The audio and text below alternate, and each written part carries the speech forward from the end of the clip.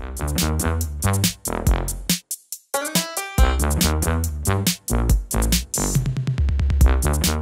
dashur nxënës, mirë se po takohemi sërish. Sot do të bëjmë përsëritje në matematikë. Njësia mësimore është lidhja ndërmjet shumëzimit dhe pjesëtimit. Fjalë kyçe të cilat do t'i përdorim sot janë i pjesëtueshmi, pjesëtuesi, herësi, faktori i parë, faktori i dytë, prodhimi. Këtu, në këtë detyrë, ne po shohim disa pula, i numrojmë së bashku, fillojmë. 1, 2, 3, 4, 5, 6, 7, 8.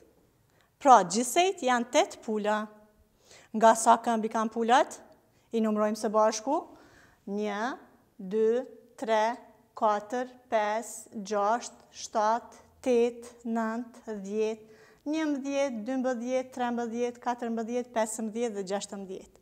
Pra, 8 pula me nga 2 këmbë kanë gjithsejt 16 këmbë. I pjestojmë këto, numrin 16 e pjestojmë me 2. 16 pjesu për 2 është 8. Numri 16 është i pjesëtueshmi. Numri 2 është pjesëtuesi. Numri 8 është herësi. Kemi thënë orën e kaluar që pjesëtimi është veprim i kundërt i shumëzimit. Pra, mund ta gjejmë edhe shumëzimin tani.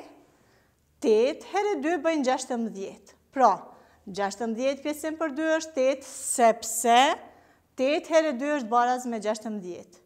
Numri 8 tek shumëzimi është faktori i parë.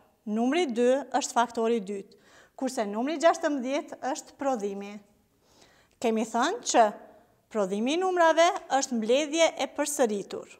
I mbledhim 2 nga 2, 2 plus 2 plus 2 plus 2 plus 2 plus 2 plus 2 dhe plus 2, na jep numrin 16, apo 8 herë 2 bëjnë 16. Këtu janë paraqitur disa bashkësi. Ti numrojmë së bashku. 1, 2, 3, 4, 5. Në çdo bashkësi janë paraqitur disa elemente që janë yjet. Në bashkësinë e parë kemi gjithsejt 6 yje, po ashtu edhe në bashkësitë të tjera.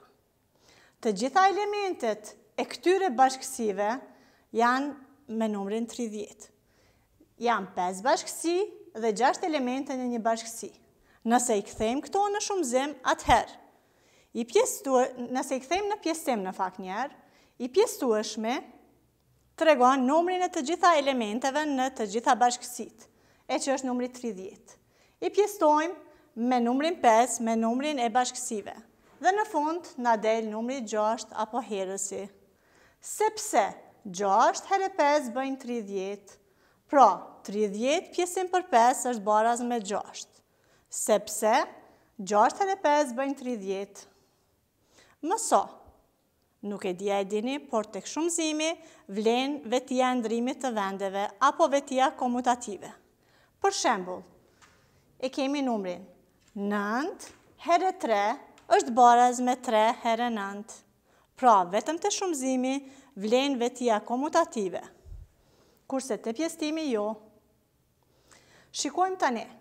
Ka raste kur tek i pjesëtueshmi e kemi numrin e panjohur dhe nuk e dim se cili numër është.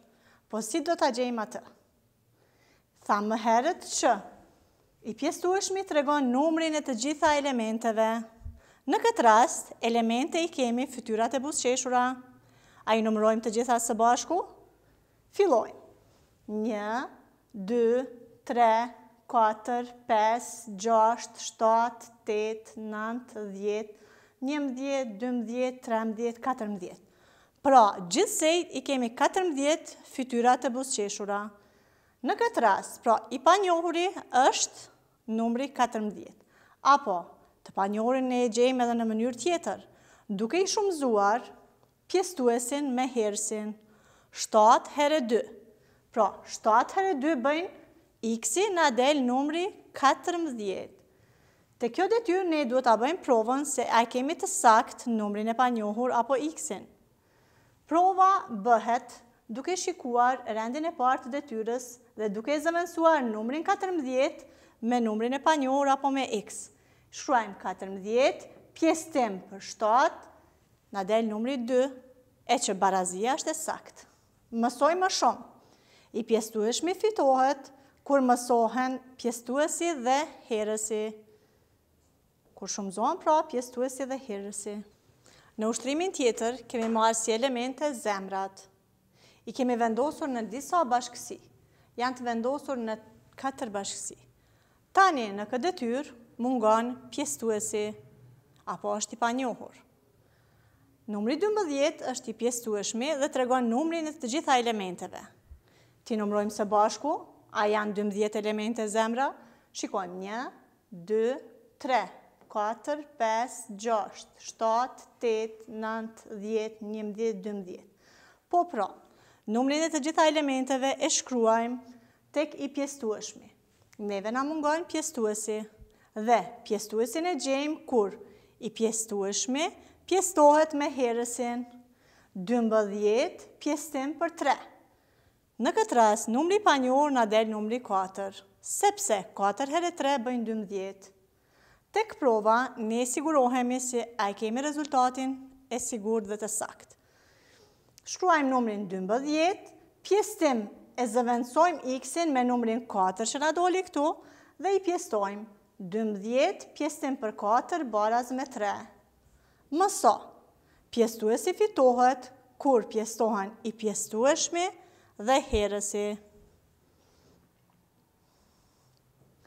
Në detyrën e parë, në librin e matematikës 2B, në faqen 97, do e zgjedhim së bashku detyrën e parë. Detyra e parë ka të bëjë me 2 veprime. Veprimin e mbledhjes, veprimin e pjesëtimit. Po ashtu edhe tek detyra tjetër poshtë. I mbledhim së pari numrin 36 me numrin 6 dhe na del shuma 42. Numrin 42 e pjesëtojmë me numrin 6. 42 pjesëtim për 6 është baraz me 7. Do me thënë e gjejmë herësin në fund. Njëjtë do të zgjidhen edhe detyrat tjera. Në kolonën tjetër të detyrave e kemi së pari veprimin e pjesëtimit, e gjejmë herësin këtu, pastaj i mbledhim me numrin 19.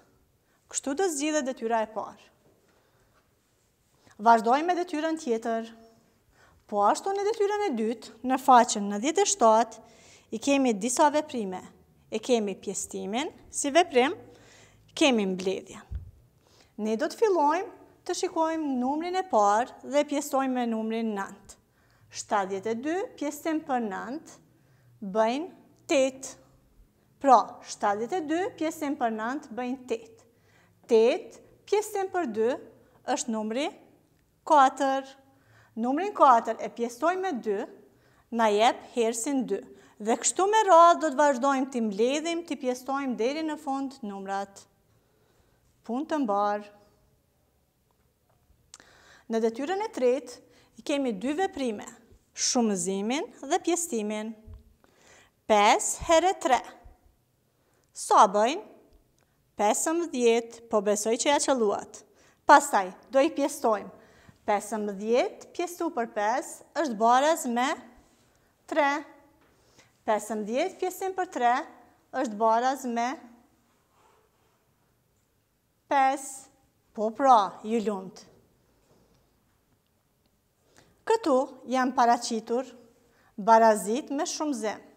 Dhe këto barazi me shumëzim, ne mund t'i kthejmë në 2 barazi me pjesëtim. Shikojmë tani. Kemi numrin. Faktori i parë 7, faktori i dytë 6 dhe na del prodhimi 42. Tani, këta numra ne mund t'i kthejmë në 2 barazi me pjesëtim. Marrim prodhimin dhe i qesim këtu tek i pjesëtueshmi, e që është numri 42. Pjesëtim me 7 apo me faktorin e parë dhe na del herësi 6. Vazhdojmë me barazin tjetër. 42 pjesëtim me faktorin e dytë me numrin 6 dhe kemi në fund barazin apo herësin 7.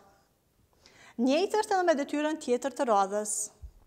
Kemi faktorin e parë 9, faktorin e dytë 8 dhe në fund prodhimin që na del numri 72. Tani, këtë barazi e kthejmë në dy barazi të tjera me pjesëtim. 72 pjesëtim për 9 është baraz me 8. 72 pjesëtim për 8 është baraz me 9.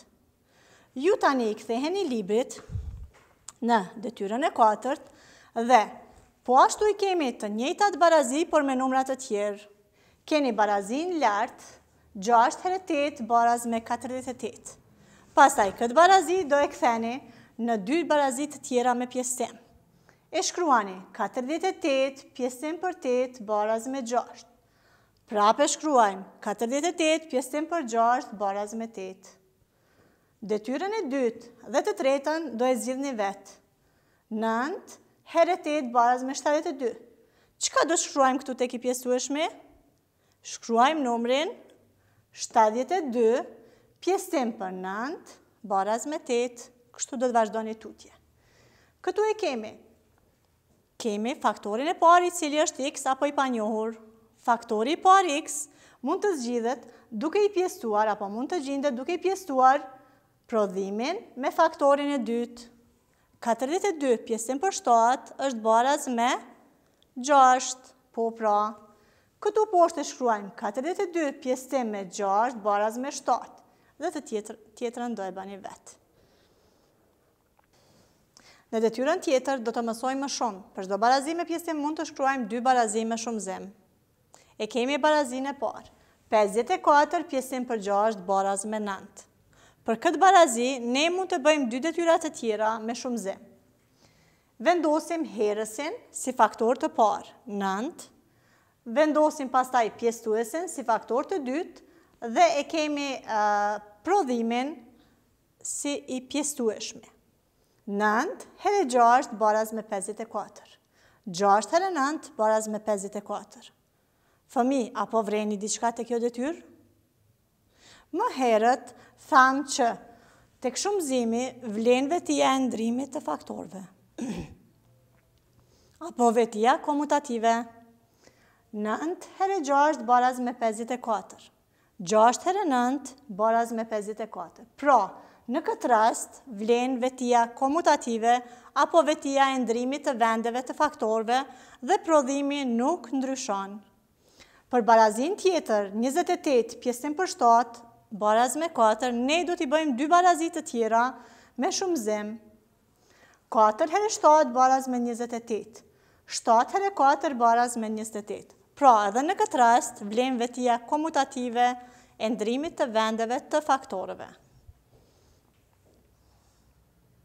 Detyrën e 5 që e kemi në libër është detyrë njëjtë nga ajo që e thamë më herët.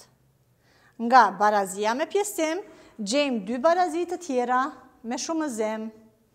Në këtë rast, mungon i pjesëtueshmi dhe e kemi të panjohur. Çka do të bëjmë kur e kemi të pjesëtueshmin të panjohur?